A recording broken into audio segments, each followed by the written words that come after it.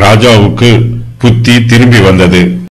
அந்த நாட்கள் சென்ற பின்பு நேபுகாத் நேச்சாராகிய நான் என் கண்களை வானத்துக்கு ஏறெடுத்தேன்.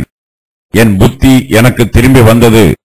அப்பொழுது நான் உன்னதமானவரை ஸ்தோத்திரித்து என்றென்றைக்கும் ஜீவித்திருக்கிறவரை புகழ்ந்து மகிமைப்படுத்தினேன். அவருடைய கர்த்தத்துவமே நித்திய கர்த்தத்துவம். அவருடைய ராஜ்யமே தலைமுறை தலைமுறையாக நிற்கும். பூமியின் குடிகள் எல்லாம் ஒன்றும் இல்லை என்று எண்ணப்படுகிறார்கள். அவர் தமது சித்தத்தின்படியே வானத்தின் சேனையையும் பூமியின் குடிகளையும் நடத்துகிறார். அவருடைய கையை தடுத்து அவரை நோக்கி என்ன செய்கிறீர் என்று சொல்லத்தக்கவன் ஒருவனும் இல்லை என்றேன். அவ்வேளையில் என் புத்தி எனக்கு திரும்பி வந்தது. என் ராஜ்யபாரத்தின் மேன்மைக்காக என் மகிமையும் என் முகக்கலையும் எனக்கு திரும்பி வந்தது. என் மந்திரிமாரும் என் பிரபுக்களும் என்னை தேடி வந்தார்கள். என் ராஜ்யத்திலே நான் ஸ்திரப்படுத்தப்பட்டேன். அதிக மகத்துவமும் எனக்கு கிடைத்தது. ஆகையால் நேபுகாத் நேச்சாராகிய நான் பரலோகத்தின் ராஜாவை புகழ்ந்து உயர்த்தி மகிமைப்படுத்துகிறேன்.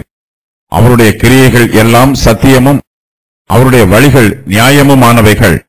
அகந்தையாய் நடக்கிறவர்களை தாழ்த்த அவராலே ஆகும் என்று எழுதினான்.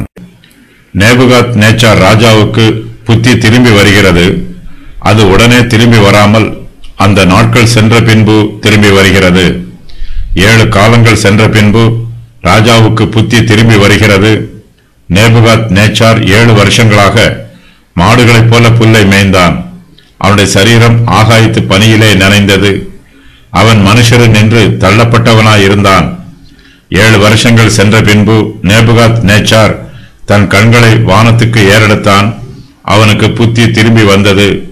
அப்பொழுது அவன் உன்னதமானவரை ஸ்தோத்தரித்து என்றென்றைக்கும் ஜீவித்திருக்கிறவரை புகழ்ந்து மகிமைப்படுத்தினான். அவருடைய கர்த்தத்துவமே நித்திய கர்த்தத்துவம். அவருடைய ராஜ்யமே தலைமுறை தலைமுறையாக நிற்கும் என்று சொல்லி நேபுகாத் நேச்சார் கர்த்தரை துதித்தான். 7 வருஷம் வரையிலும் நேபுகாத் நேச்சார் ஒரு மிருகத்தைப் போல தரையையே பார்த்து கொண்டிருந்தான். அவனுக்கு நியமிக்கப்பட்ட தண்டனை காலம் முடிந்த பின்பு இப்போது தன் கண்களை வானத்திற்கு நேராக ஏறெடுக்கிறான். 7 வருஷங்களாக மிருகங்களைப் போல் இருந்தவன் இப்போது மனுஷனாக மாறுகிறான். தன்னுடைய கண்களை வானத்திற்கு ஏறெடுக்கிறான். 7 வருஷத்திற்கு முன்பு நேபுகாத் நேச்சார் தன்னுடைய கண்களை பல தடவை வானத்திற்கு நேராக ஏறெடுத்திருக்கிறான். ஆனாலும் அவன் அப்போது வானத்தை பார்த்ததற்கும் இப்போது வானத்தை பார்ப்பதற்கும் வித்தியாசம் உள்ளது.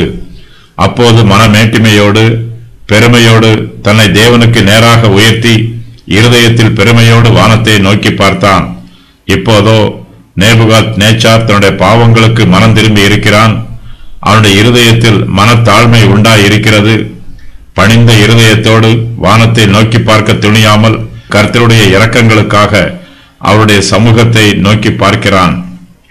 நேபுகாத் நேச்சார் தன்னை தாழ்த்தும் போது அவருடைய மனக்கண்கள் திறக்கப்படுகிறது. உன்னதமானவரை ஸ்தோத்தரிக்கிறான். என்றென்றைக்கும் ஜீவித்திருக்கிறவரை புகழ்ந்து மகிமைப்படுத்துகிறான். கர்த்தருடைய கர்த்தத்துவமே நித்திய கர்த்தத்துவம் என்றும் அவருடைய ராஜ்யமே தலைமுறை தலைமுறையாக நிற்கும் என்றும் தெளிந்த புத்தியோடு கர்த்தரை புகழ்ந்து மகிமைப்படுத்துகிறான். மனுஷர் கர்த்தரை புகழ்ந்து மகிமைப்படுத்தும் போதுதான் அவர்களுடைய புத்தி தெளிவாய் இருக்கும்.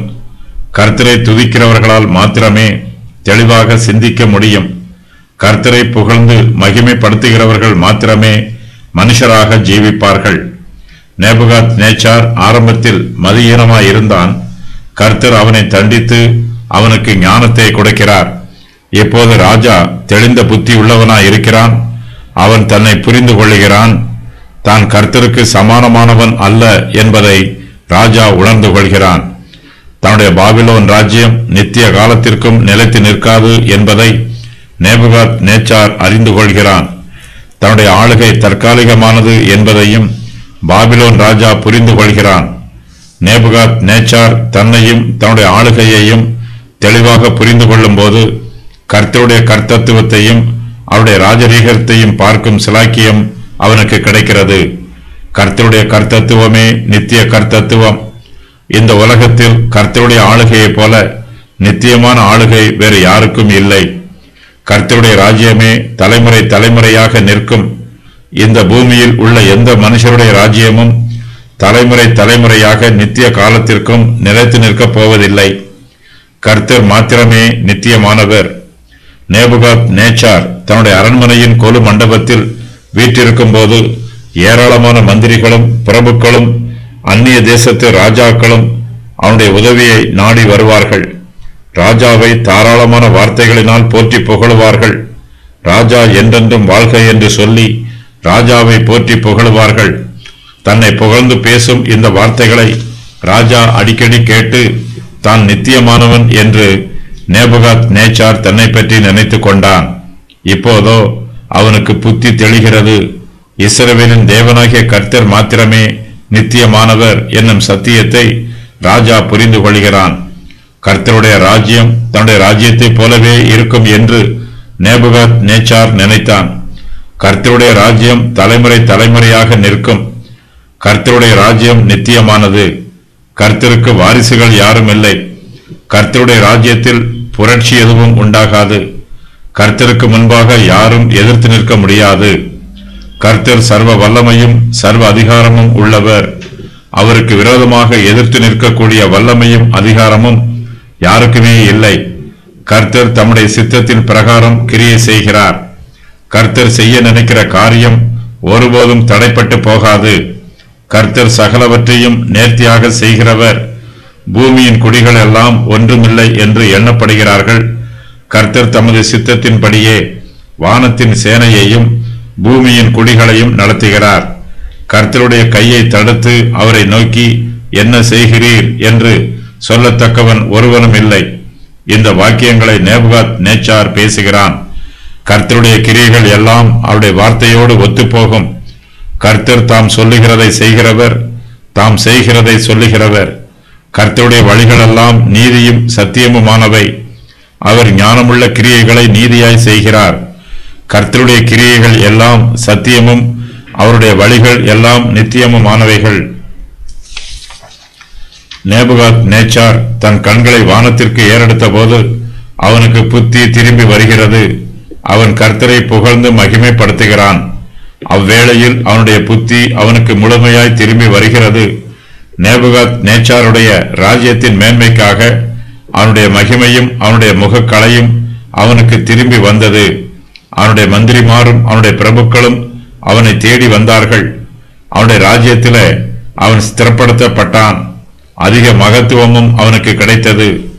இப்போது நேபுகாத் நேச்சாருடைய ராஜ்யபாரம் ஸ்திரப்படுத்தப்படுகிறது. தேசத்தில் ஒரு பிரச்சனையும் இல்லாமல் ராஜாவுக்கும் ஒரு எதிர்ப்பும் இல்லை. நேபுகாத் நேச்சாருக்கு பாடுகள் வந்தது.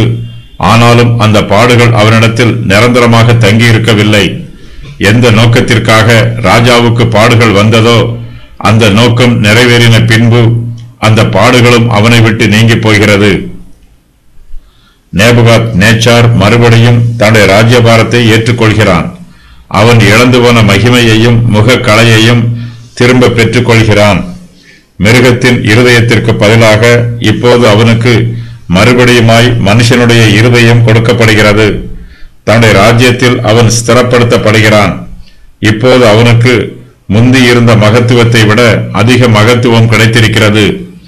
நேபுகாத் நேச்சாரை கர்த்தர் அதிகமாய் ஆசீர்வதித்திருக்கிறார். அவன் பாபிலோன் தேசத்தின் ராஜா, கர்த்தரோ பரலோகத்தின் ராஜா. நேபுகாத் நேச்சார் பரலோகத்தின் ராஜாவாகிய கர்த்தரை புகழ்ந்து உயர்த்தி மகிமைப்படுத்துகிறான்.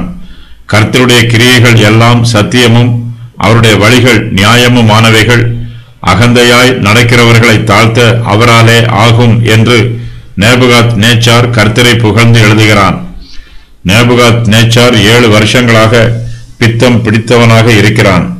7 வருஷங்களுக்கு பின்பு அவனுடைய புத்தி அவனுக்கு திரும்பி வந்தது. அப்போது அவன் கர்த்தருடைய இரக்கத்திற்காக அவரை துதிக்கிறான். கர்த்தர் வானத்தின் சேனையையும் பூமியின் குடிகளையும் நடத்துகிறார். பரலோகத்திலும் சமுதாய அமைப்பு உள்ளது என்பதை இந்த வாக்கியம் உறுதி பண்ணுகிறது. நேபுகாத் நேச்சார் திரும்பவும் பெற்றுக்கொண்ட ஆசீர்வாதங்கள்.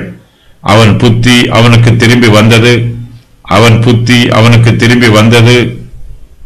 அவன் ராஜ்யபாரத்தின் மேன்மை திரும்பி வந்தது. அவன் மகிமையும் அவன் முகக்களையும் அவனுக்கு திரும்பி வந்தது. அவன் மந்திரிமாரும் அவன் பிரபுக்களும் அவனை தேடி வந்தார்கள். தன் ராஜ்யத்திலே அவன் ஸ்திரப்படுத்தப்பட்டான். அதிக மகத்துவமும் அவனுக்கு கிடைத்தது. நேபுகாத் நேச்சார் கற்றுக்கொண்ட காரியங்கள். கர்த்தர் பரலோகத்தின் ராஜாவாக இருக்கிறார். அவரை புகழ வேண்டும். அவருடைய கிரியைகள் எல்லாம் சத்தியமானவை. அவருடைய வழிகள் நியாயமானவைகள். அகந்தையாய் நடக்கிறவர்களை தாழ்த்த அவராலே ஆகும். தேவனே தேவர்களுக்கு தேவனாய் இருக்கிறார். அவரே மறைப்பொருள்களை வெளிப்படுத்துகிறவருமாய் இருக்கிறார். அவரையே நம்பி இருக்கிறவர்களுக்கு அவர் தமது தூதனை அனுப்பி தம்முடைய தாசரை விடுவிக்கிறார். மனுஷனுடைய வார்த்தையை தேவனால் மாற்ற முடியும். தேவனுடைய மெய்யான தாசர்கள் மற்ற தேவர்களை ஆராதிக்க மாட்டார்கள். இவ்விதமாய் ரட்சிக்கத்தக்க தேவன் வேறு ஒருவரும் இல்லை. மெய்யான தேவனைப் போல வேறு எந்த தெய்வங்களாலும் அற்புதங்களை செய்யாது. அவருடைய ராஜ்யம் நித்திய ராஜ்யம். அவருடைய ஆளுகை தலைமுறை தலைமுறையாக நிற்கும். தேவனுடைய ஆவியானவர் மனுஷரில் வாசம் பண்ணுகிறார். பூமியில் தேவனே பிரதானமானவர். உன்னதமானவர் மனுஷருடைய ராஜ்யத்தில் ஆளுகை செய்து தமக்கு சித்தமானவனுக்கு அதை கொடுக்கிறார். பூமியில் உள்ள ஞானிகளால் மனுஷருடைய பிரச்சனைகளை தீர்த்து வைக்க முடியாது. பாவத்திற்கு தண்டனை உண்டு. பெருமை வீழ்ச்சிக்கு காரணமாக இருக்கும்.